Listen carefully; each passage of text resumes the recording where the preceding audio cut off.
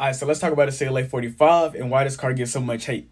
Alright, so this car is powered by a twin turbo 4-cylinder pushing about 382 horsepower, but if you opt for the S model, you're looking at about 420. And this car do 0 to 60 in about 4 seconds.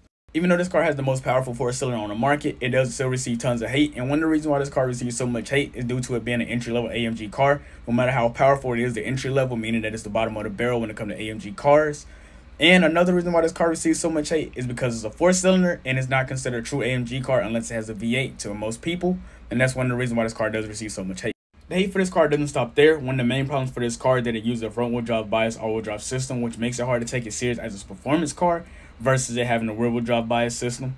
I do think the CLA 45 is a great car. I don't think it deserves all the hate that it receives. It would be better if it was rear-wheel drive bias. I think the styling is amazing. The 4-cylinder isn't a deal breaker. The interior is great. I do hear that it doesn't have as great materials as the C-Class or E-Class, which should be expected because it is a cheaper car.